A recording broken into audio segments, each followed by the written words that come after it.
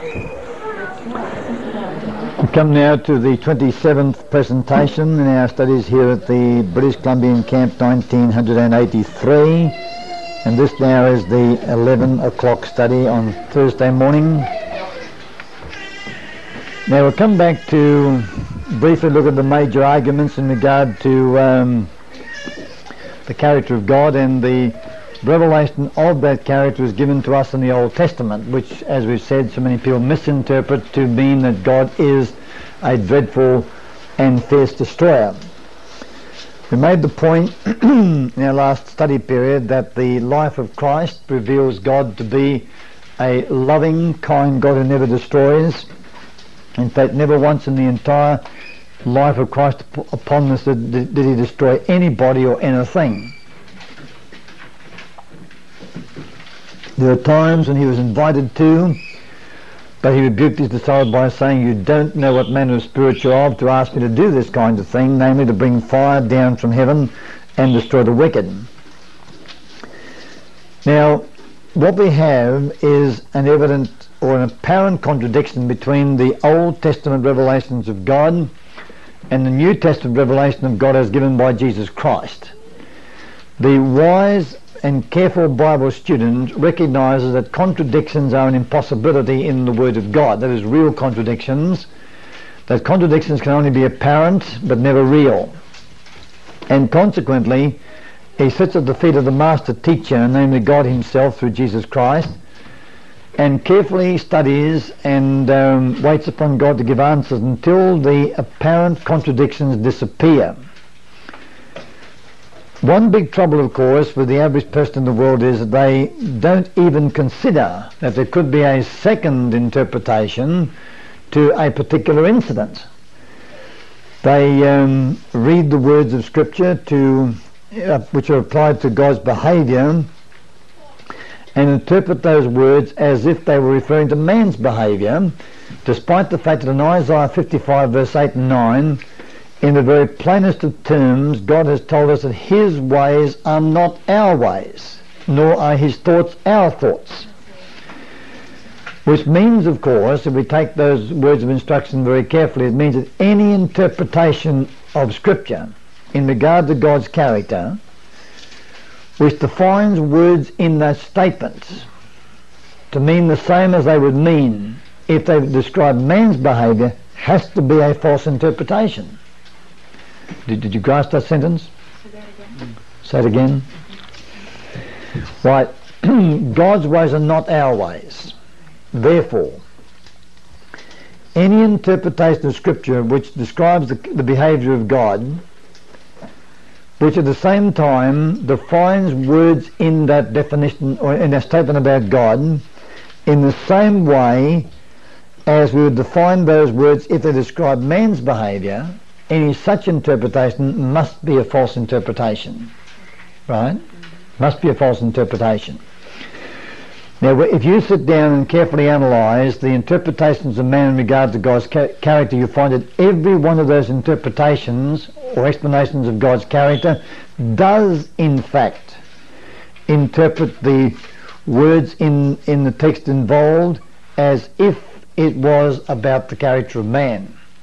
Every one of those false interpretations do that.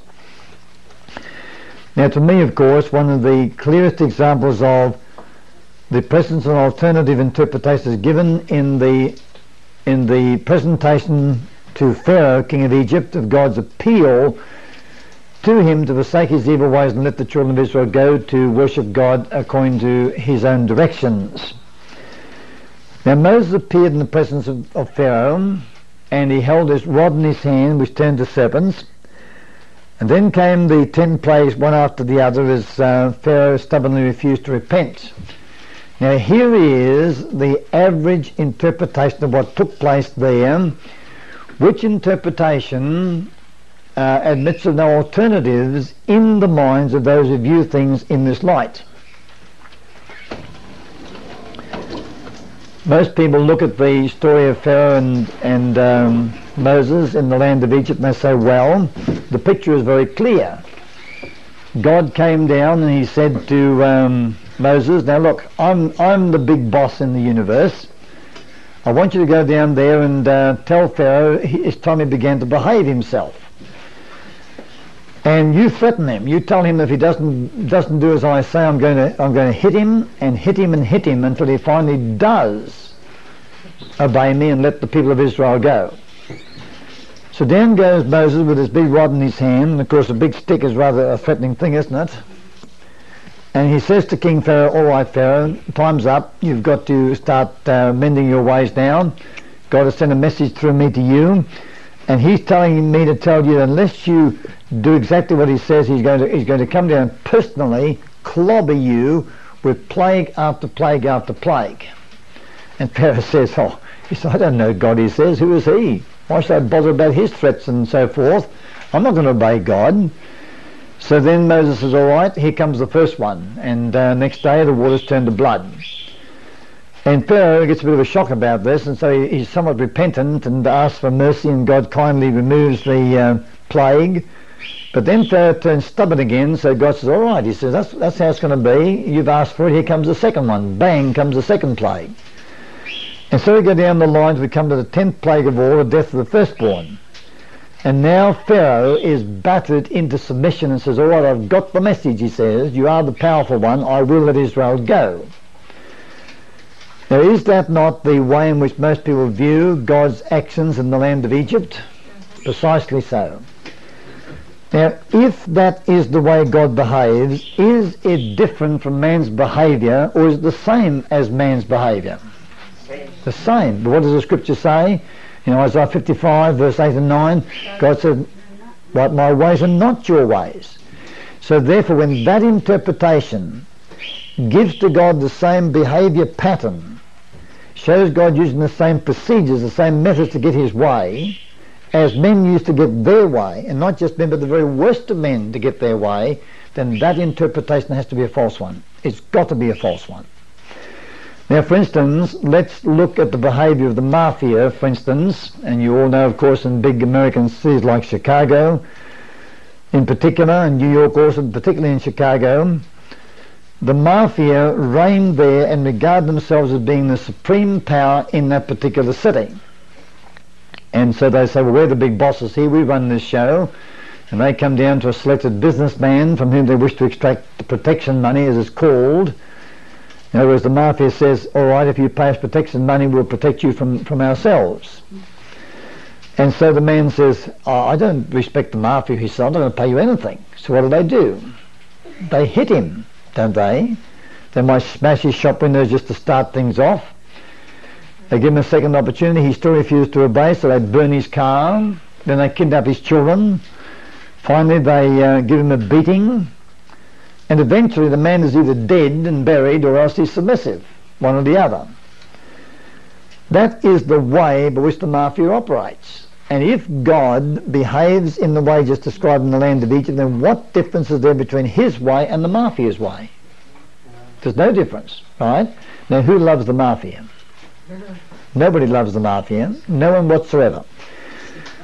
And if God was that kind of God, who would love him? Nobody. Nobody at all.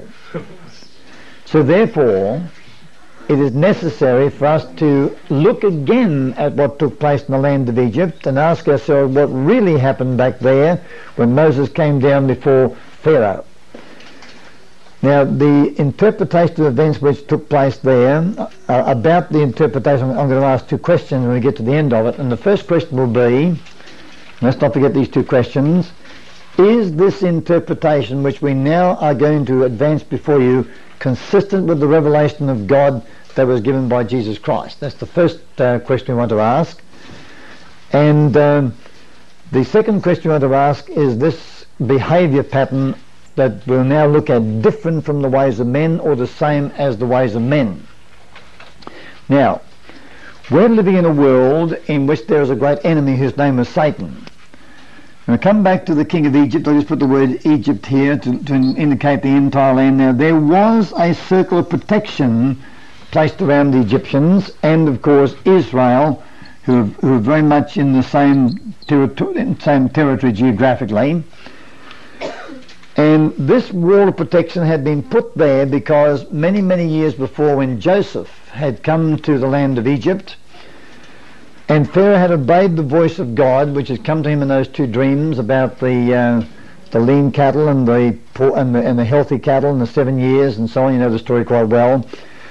And when Joseph had been brought in before the mighty worldly monarch or potentate and had conveyed to him the message of God, the king had said, "All right, we shall obey the voice of God." And the result was that Egypt experienced marvelous prosperity.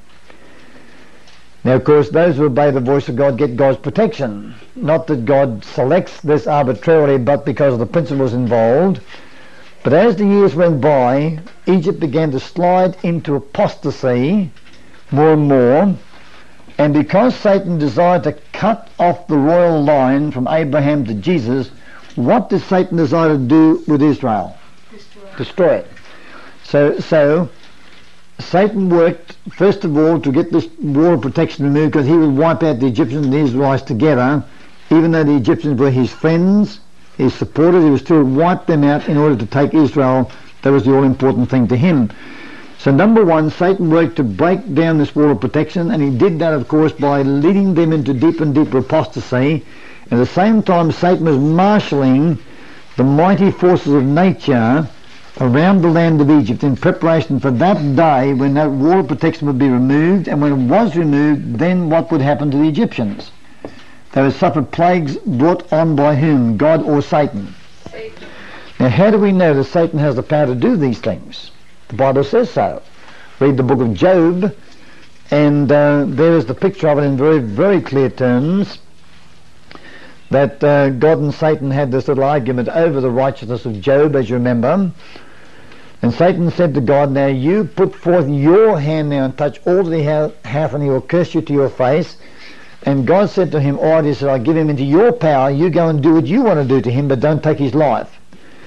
And when those dreadful storms and raiding parties and so forth burst upon Job and his possessions, he lost all his camels, all his horses, all his oxen, all his asses, all his servants, and all his sons and daughters. But who did it? Was it God or Satan? Satan did it. If you read the first chapter of Job, nothing could be more plainly written. Now, God is love. The Bible says that in plain terms. Not just Jesus Christ, but God is love. And love does not destroy. Now, if God is love, and if God loves his worst enemies, then did God love the king of Egypt? Yes. Absolutely. Did God therefore desire to see Egypt ravaged by these dreadful plagues? Not at all. Not at all. God desired to save the Egyptians. Now, in this connection, I'd like you to turn to Romans the 9th chapter for a few moments, to what many people regard as being a very difficult scripture to understand, because it seems to again talk in a way which is contrary to the truth about the character of God. Romans chapter 9, begin with verse 14. We'll give very careful consideration to this and what other scriptures have to say to understand the character of God as revealed here.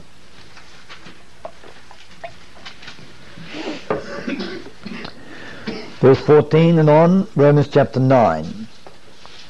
What shall we say then? Is there unrighteousness with God? God forbid. For he saith to Moses, I will have mercy on whom I will have mercy, and I will have compassion on whom I will have compassion. So then, it is not of him that willeth, nor of him that runneth, but of God that showeth mercy.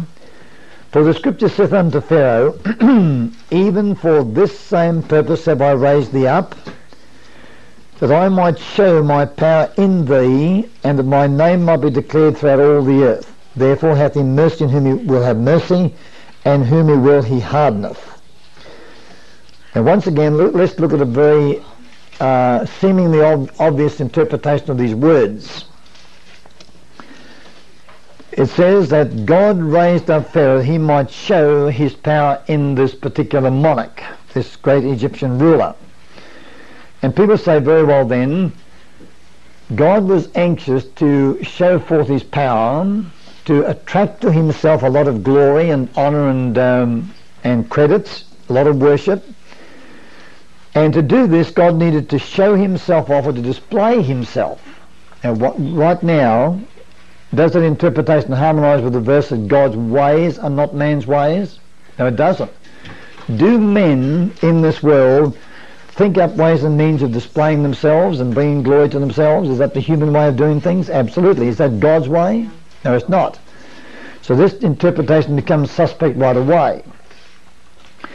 Now we know, of course, that when men in, shall we say, competitive sports such as, shall we say, boxing or running or cycling or anywhere where they want to excel, or tennis, for instance. Supposing, for instance, I was to go down and challenge Jimmy Connors to a tennis match, what would he say? Oh, what a joke. He wouldn't bother, would he, to play against me? He wouldn't even think of doing that.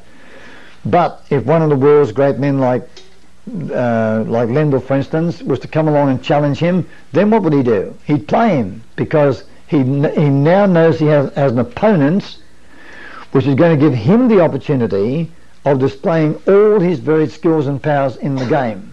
Okay? Now the thought in this verse, that as some people see it, is that God needed a very tough man in the person of Pharaoh who would resist him through plague after plague after plague, thus giving God the opportunity to show what power he had to bring frogs and lice and darkness and storms and hail and turn the rivers to blood. Whereas if Pharaoh buckled early, God would say, what a shame, I was cut short and I couldn't do all these other things I wanted to do to that fellow. Now, isn't that the interpretation most people give this verse? Right? But let's now look at another interpretation of the verse, showing, well, before we do look at the other interpretation, if that interpretation is correct, if God raised up Pharaoh and deliberately hardened his heart to make him a tough competitor, then what do we do with the text which says in John 3:16 that God so loved the world he gave his only begotten Son, that whosoever believeth in him should not perish but have everlasting life? Now, if God deliberately hardened Pharaoh's heart so he would resist him, we'd have to change that scripture. You would now have to read that God so loved the world that he gave his only begotten Son, that whosoever believeth in him, excepting for Pharaoh, of course, shall have everlasting life. Now, can we admit such exceptions on the part of God? No, we can't. Every person that ever lived, including this hard-hearted Pharaoh, had an equal opportunity with anybody else to choose to be saved and to inherit eternal life, just as you and I can do. So then, how should we now look at this verse? All right then, let's look first of all at the way in which this man was raised up to become what he was. Moses spent the first 40 years of his life, well, not all of it, but after his mother finally released him to the daughter of Pharaoh, Moses spent the greater part of the first 40 years of his life in the schools and the court of Pharaoh, king of Egypt. And side by side with him there was a companion who at that time was number 2 to the throne and eventually became the actual ruler of Egypt. Now, during those years that those two men spent together, Moses absolutely refused to participate in the worship of Egypt's false gods. He wouldn't be a part of it. And Moses gave everyone in the court of Egypt a very, very wonderful witness of God's power, God's love and God's character. A witness which unfortunately the Egyptians chose to reject, although they certainly could have accepted if they had wished to, could they not? The free choice was theirs. Now, when that young man who became number 1 to the throne when Moses fled to Midian, and who was the Pharaoh when he came back from Midian, if that young man had chosen to accept God's truth given to him through Moses, then what would have happened to his heart? Would have been hardened or softened? Softened. But when he rejected that truth, then what happened to his heart? It was hardened. Now, whether it was softened or hardened was his choice, not God's choice. God's choice, of course, would have been for it to be softened, but when he chose for it to be hardened, then of course it was hardened, because it's impossible for you to hear the living gospel of Jesus Christ and come away from it the same person as went to hear it. That is over a period of time, of course. First of all, there's that period when you are undecided, you're listening, you're thinking about it, you're drawing conclusions, you're making decisions, you're leaning one way or the other, but finally comes a decision-making point of time when you become a rejecter or an acceptor, as the case may be. Now, if you reject it, it will change you, it'll harden you, it will it will make you more resistant to God's grace, but if you accept it, of course, then you'll become softened and blended by it. So then, when Moses came back from Midian, he faced a very tough and hard Pharaoh, made such by that Pharaoh's own rejection of the gospel. Right? Now, even so, that man could still have been saved. And when the Lord brought to him the message of salvation, when the Lord offered to him deliverance from those dreadful plagues, of which you'll see more closely in just a moment, could Pharaoh at that point of time have decided for God? Right? And if he had have done so, would God have been glorified thereby? Yes. Imagine the scene. This Pharaoh becomes converted to God's truth through the ministry of Moses. He accepts the message of warning that God has for him, and he then announces to all the Egyptians his newfound belief, and commands that the priests learn this new religion, and that they then go out and teach all the people throughout the length and breadth of the land of Egypt the truth of God, and Egypt becomes a righteous nation, and Moses and Pharaoh join together as partners in leading the people to the feet of God. The sanctuary service is set up there in the land, and Egypt then becomes a bastion of light and truth for all the nations. Now, would that have glorified God? Yes. Would it have shown God's power? Right? Now, Pharaoh didn't do it that way. As we know, he chose the other direction, and again God's power is shown in his ability to deliver Israel from the land of the Egyptians without himself doing any destroying work. And so the facts are, whichever way Pharaoh chose to go, God's power would be shown. Now, in other words, by his resisting God's word or by his accepting God's word. Now, in which of those two ways would God have preferred Pharaoh to have gone? In the acceptance of truth, right?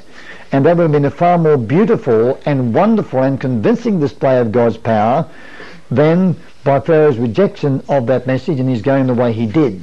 Okay? So let's come back now to look at Moses there in the land of Egypt. He appears before Pharaoh at a critical time when Egypt's apostasy has become so deep, so flagrant, so violent against heaven, that God can no longer maintain this wall of protection around the land of the Egyptians, and thus release or thus take away the resistance to Satan's attacks, which were being prepared all around that city, around that land, I should say, as they had been.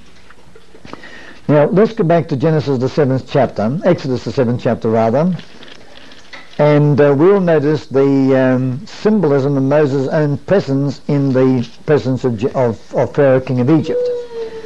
Genesis chapter 7 and verse 1. And the Lord said unto Moses, See, I have made thee a god to Pharaoh, and Aaron thy brother shall be thy prophet. Thou shalt speak all that I command thee, and Aaron thy brother shall speak unto Pharaoh, that he send the children of Israel out of his land. And I will harden Pharaoh's heart, and multiply my signs and my wonders in the land of Egypt. And of course, God hardened Pharaoh's heart by trying to soften it. And the harder God worked to soften the heart of Pharaoh, the more diligently Pharaoh resisted that, and the heart was made harder and still harder. Now, I'm sure you understand the process by which a person's heart is hardened.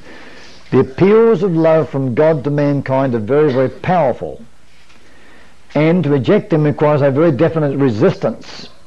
Resistance calls for the exercise of certain powers, and when you exercise power, what does that power become? It becomes stronger, doesn't it? Okay, it becomes much stronger.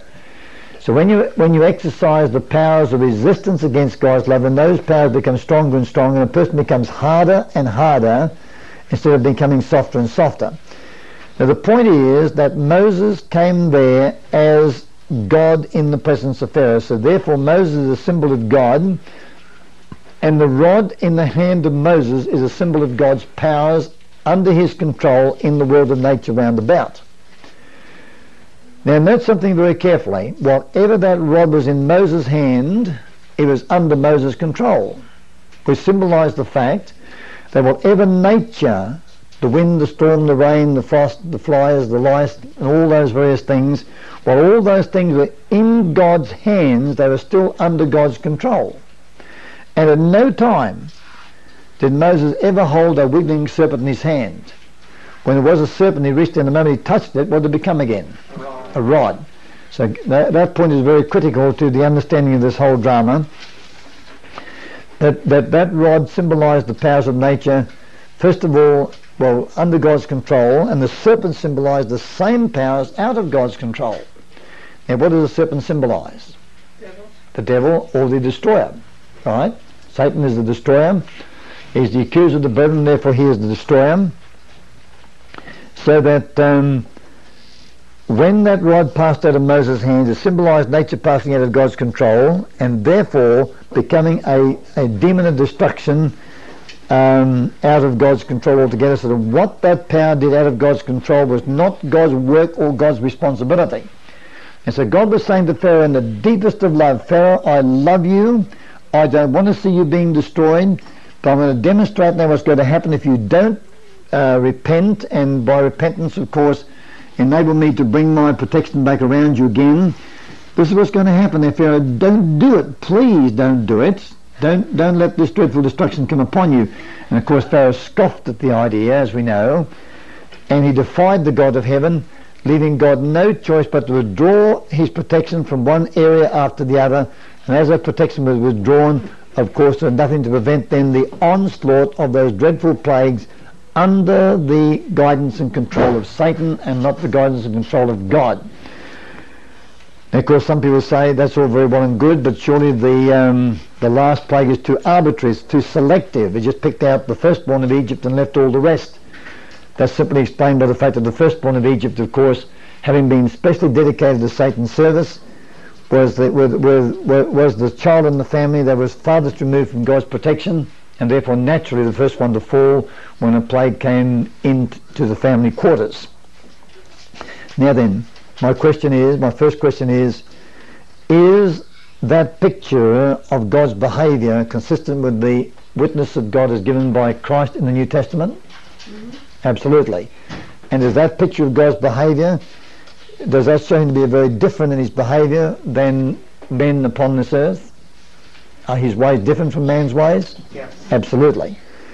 Now, if you remember that simple point when dealing with people who object to our position on God's character, who do claim and maintain that the Old Testament reveals God as a destroyer, then you'll have no trouble, of course, answering those objectors with their various charges against the character of God, and show them then that there is a very consistent relationship between the revelation as given by Jesus Christ in the New Testament, because Christ said, if you've seen me, you've seen the Father. I and my Father are one. And the picture of God as given in the Old Testament, when that picture is revised to be seen as it really ought to be seen, remembering always the principle that God's ways are not man's ways. So then, the third point before us is that Jesus Christ had to become married to fallen, sinful, mortal humanity, in that so that he might reveal God's character and convincingly destroy Satan's lies about the character of God. And the principle involved here is found on page 22 in our book Desire of Ages again. Page 22, starts from page 21 actually. I'll just quickly summarise that paragraph, because I'm sure we all remember the one which we've dealt with it before.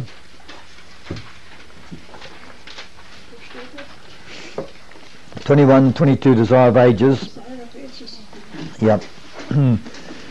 Now the statement tells us that Satan had an objective, and it was to make himself first in heaven, which is really a comment on Isaiah chapter 14, verses 12 to 14, where Satan said, I'll exalt my throne above the stars of God, I shall be like the Most High. That was his objective. To achieve this objective, he misrepresented God, attributing to him the desire for self-exaltation.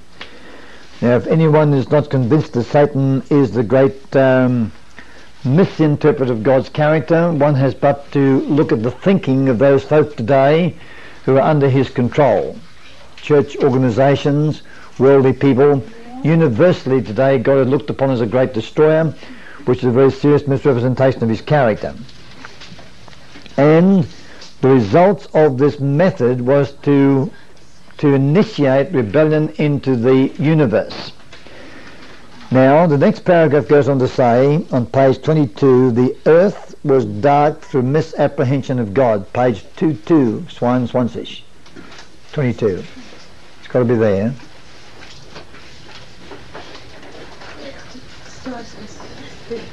Because some page is missing. Okay. Right, the earth was dark through misapprehension of God, that the gloomy shadows might be lightened, that the world might be brought back to God, Satan's deceptive powers to be broken. This could not be done by force. The exercise of force is contrary to the principles of God's government. He desires only the service of love, and love cannot be commanded. It cannot be won by force or authority.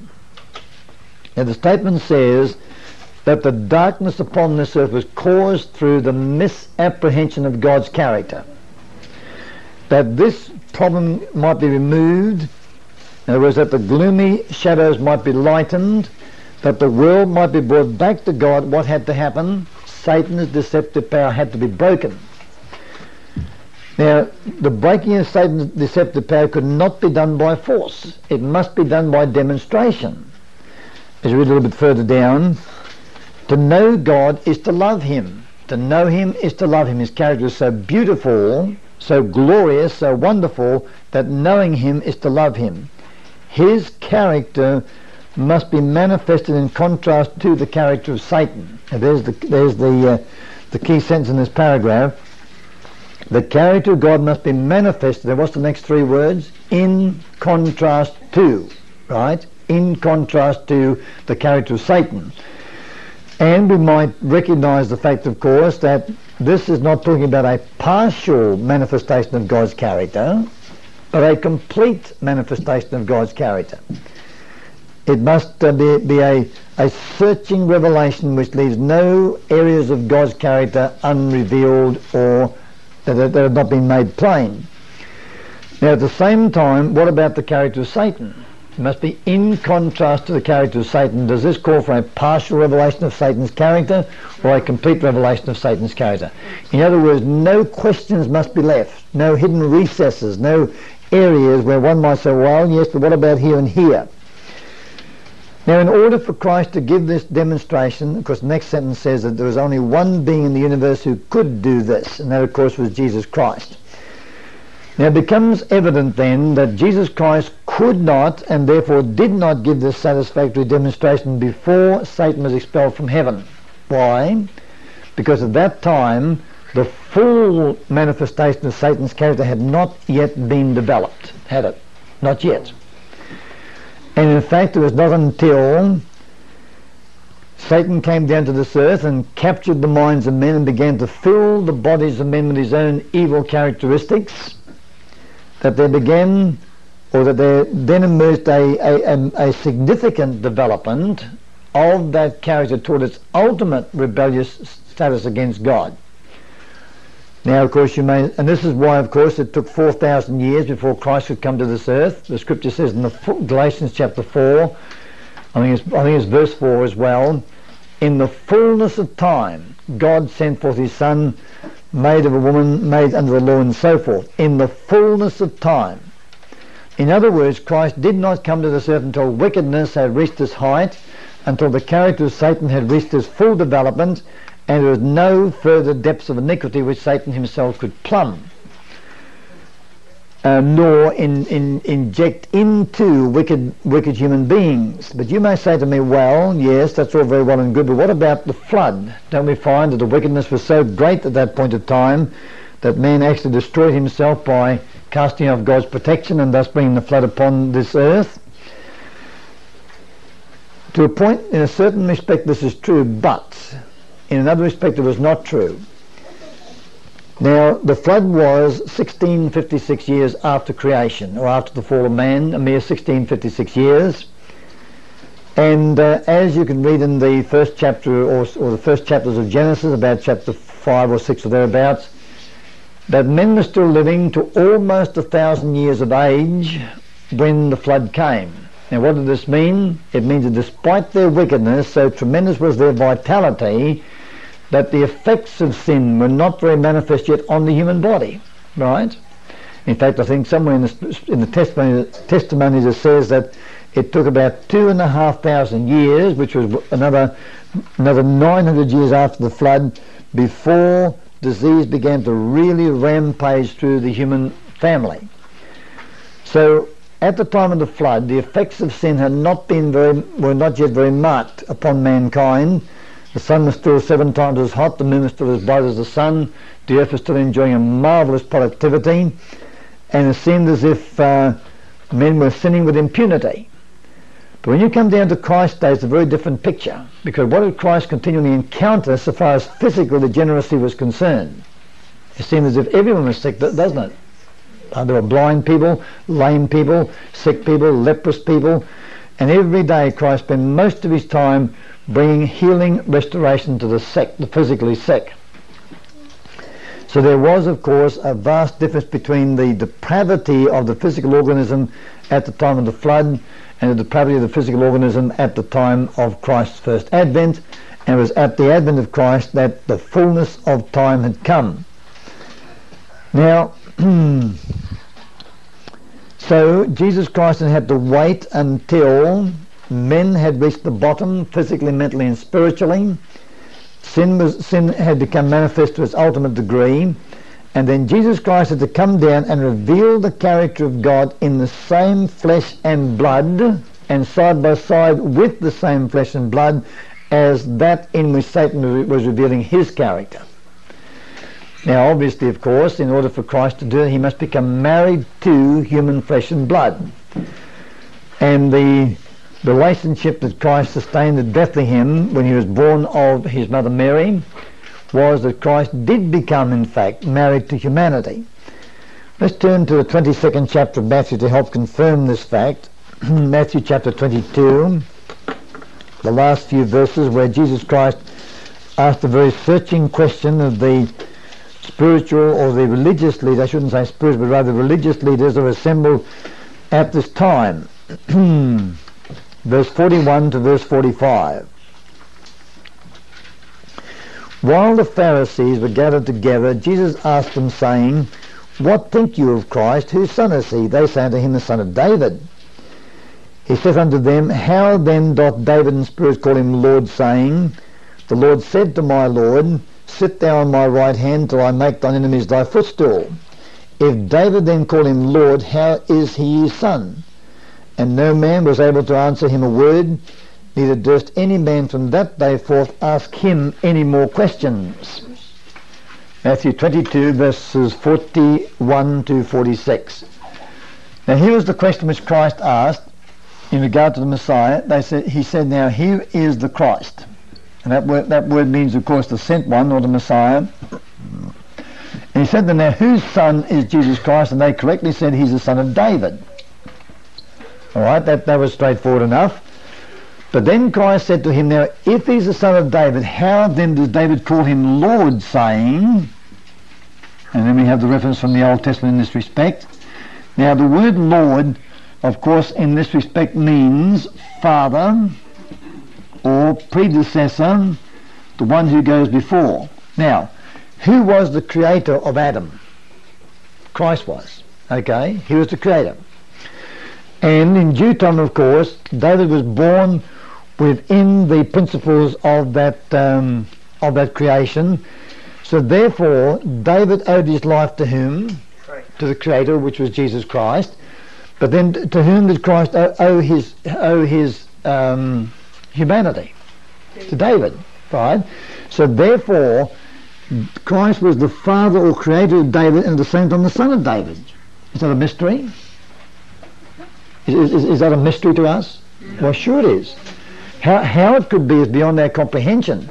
But while we can't see how it could be, the facts are we can know that it was that way.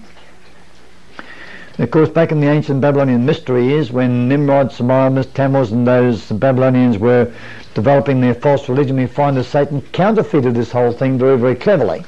Just very briefly, of course, there was Nimrod, who was married to a woman called Semiramis, and he died, and legend says he was taken up and became the sun god.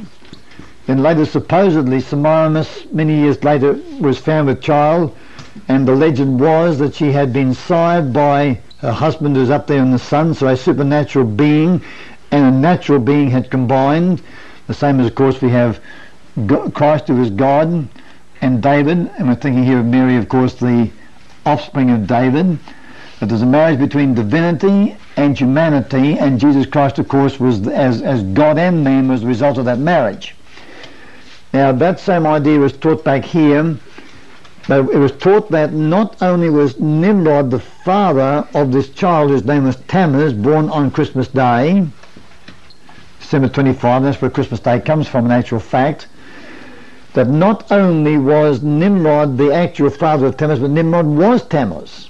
So therefore Tammuz was both the husband of Semiramis and the son of Semiramis. And that was a very, very clever counterfeit of the truth that Christ himself would exemplify when he came to this earth, because Jesus Christ was not only Mary's son, but in a very certain real sense he was also the husband of Mary. Do you follow that point? Yes. Right? And that's a mystery, of course, very, very much a mystery. So that Jesus Christ then came down to this earth, as we said before. He married into humanity. This was very much a marriage or an amalgamation of two different people. Divinity and humanity were combined to produce the Son of God. Or as we normally illustrate this, we find that here is God, here is Christ, and here is man, and Jesus Christ partook of humanity in all its fullness. He partook of divinity in all its fullness, and so as Paul says, he made in himself of two one new man, so making peace, of course, between God and man. Now, only by taking the same flesh and blood as we have got, and tabernacling in that flesh and blood side by side with the flesh and blood in which Satan was manifesting his character, could Jesus Christ bring the revelation of God right down side by side with Satan's manifestation of his character, and thus, of course, destroy Satan's lies in regard to the character of God. So, and you'll recognize the fact that when you open your Bible from cover to cover and search in this Bible for revelations of God's character, where is it that you find the clearest and most convincing revelations of God's character? Where? As a man, right? In the life of Christ as a man. And it is a fact that you can go to the person out there in the world who has very little idea of theology and say to him, read through Matthew, Mark, Luke and John, and what kind of a God do you see? And what will they say? A God of love, a God of mercy, a God of patience, a forgiving God, a loving God, a kind God, and so forth. And you will not, I don't think you'll find anybody anywhere who, no matter how poor their religious background may be, if they read Matthew, Mark, Luke and John, will not come from that and say, yes, the picture of God as given by Jesus Christ is the picture of love, mercy and compassion. Isn't that right? So therefore, when Jesus Christ married into humanity and thereby partook of our flesh and blood and became one with us, he thereby gave the clearest and most convincing revelation of God's character ever given at any time in the entire history of the universe. Now, our time is almost gone again, so I'll have to stop very, very soon. 25 seconds actually. But do we begin to see then that there must be great significance in the marriage relationship, and this is why, because the marriage is so integral a part of Christ's work as our Saviour, Jesus Christ performed his first miracle at a marriage feast in Cana. Now more on the significance of that as we continue our study period again this afternoon. Any questions you'd like to ask on this presentation? Yes. Yes. In 2 Samuel 14:14, it says God is a God of life. So how can we find that? God does not take away life. Instead, he devises ways so that a banished person may not remain estranged from him. 2 Samuel 14:14. For we must needs die, and are as water spilt on the ground, which cannot be gathered up again, neither doth God respect any person, yet doth he devise means that his banished be not expelled from him. Do you have a different translation? Yeah, I have a New International. Yeah. But God does not take away life. Instead, he devises ways so that a banished person may not remain estranged from him. Well, is that... What does yours say again? For we must needs die, and are as water spilt on the ground, which cannot be gathered up again. Neither doth God respect any person, but the margin says, neither doth God take away life, that's the margin, but he devises means that his banished be not expelled from him. So the margin said, neither doth he take away life, right? Which is the truth. God doesn't take away life. He's the life giver, not the life taker. The broken law is the life taker. 2 Samuel 14 verse 14. It's a verse well worth finding. And now you had a question. Did you... Why do you feel that Satan counterfeited the conception? Where? Why? Well, because... No, it's a good question, a very good question, because Satan does his level best to make his system appear exactly like God's system. And now, in false religion, the sun, of course, is the source of life. It's sun worship. So they say a supernatural body, the sun, is the source of life. And men tend to believe this because they know that if you take the sun away, then everything dies. For instance, you throw a piece of black plastic or a piece of corrugated iron over a portion of your lawn out there, and after a few days lift it and the grass is dying. It's all gone yellow and dying, okay? So men recognise if you take the sun away, then life ceases upon this earth. But they forget that the sun is not a life giver, it is only a life sustainer or a life preserver. That's what they forget. And when Satan developed a theology in which he replaced God with the sun, then he wanted to make it appear that his false religion had exactly the same procedures as God's true religion has, but only there's a new source of life, and the new source of life supposedly is the sun in the place of God. See the idea? Because Satan himself is a creature. Right. So he wants to establish a creation as the life source instead of a creator as the life source. But the procedures remain the same. Well, it also undermines faith in in God's system. If people want to have an excuse for what they do, all they have to say, well, it's just, it's the same thing that happened and what happened before. They just copied what went before. Well, it's the same thing, but it doesn't work. Yeah, see? But they don't look when Satan produces something which doesn't work, yet looks like the real thing, then people lose faith in the real thing. That's good. Yeah. Good question? Do you think that the way the Bible is written is an effort to speak in parables? Well, to a point. The prophecies were always told in symbolic language. The reason being, of course, that God was veiling his communications to his army so that the enemy couldn't read those communications, the same as in a worldly war. Generals are always careful to keep their communications hidden away from the opposite side. But in describing God's character, God had no choice but to use the words he uses. When it says God destroys, that's the truth, God does destroy, but only by trying to say it. God did harden Pharaoh's heart, but he hardened Pharaoh's heart by trying to soften it. The effect was to harden it. Same as you might say, you put a piece of ice out there and a piece of wet clay out there, and the same sun will soften the ice and harden the clay.